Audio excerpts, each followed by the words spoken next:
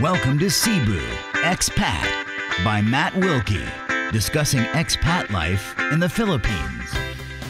It's a rainy afternoon here in the UK. Why don't I have Spain? I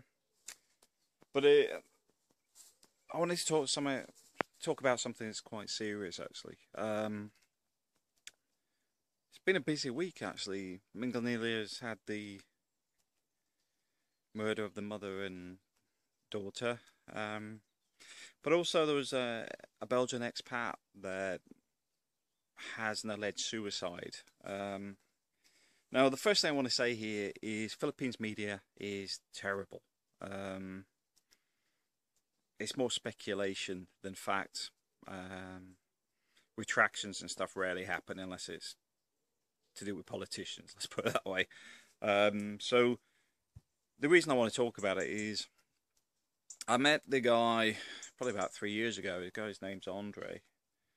He's involved in a car crash, and somebody informed me yesterday that he'd actually phoned his partner, that he was going to commit suicide, and it appears that he shot himself with a pistol.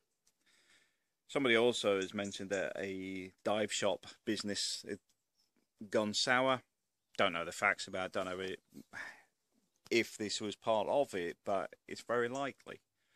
The reason I want to bring this up is a lot of people do kill themselves over bad ideas in the Philippines. Now, a bad idea doesn't mean it is a bad idea. It could be that it was with a bad person, bad business partner, whatever. The idea might have been right, but the bad bit comes from the fact is that the assumption that the business would have worked, etc., and taking a risk that you're not prepared to lose everything.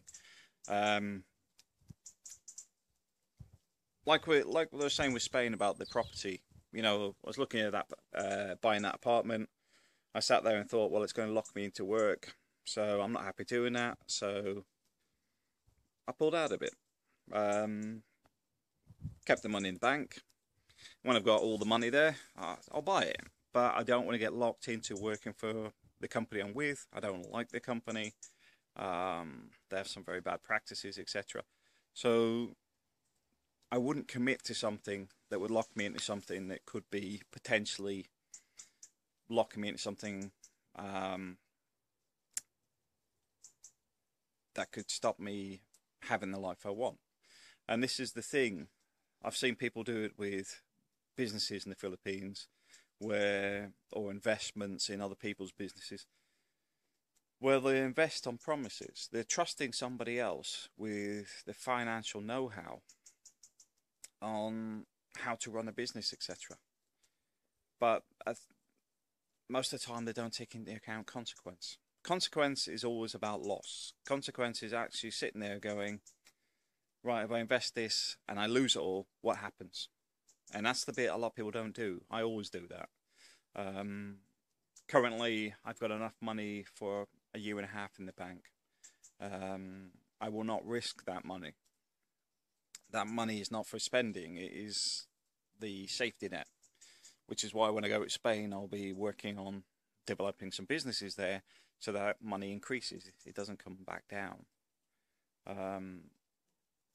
But I've seen it so many times where people buy into things without any knowledge of the business. Not sure if this has happened to Andre. Like I says, the information's so scarce that I can't trust anything as fact. But the only fact is I do know I met the guy a few years ago. Nice enough guy. Comes out of the mining industry. And something's obviously gone badly wrong somewhere. But if anybody out there is thinking of going the same route, I'll be honest with you, there's always tomorrow. You can always find a way out of it. There's always a solution to every problem. Should never give up. Never. You can hit rock bottom and find your way back up. Several expats I know, I've helped in the past with work, etc., and got them back on their feet. There's always a way. Right, thanks for watching.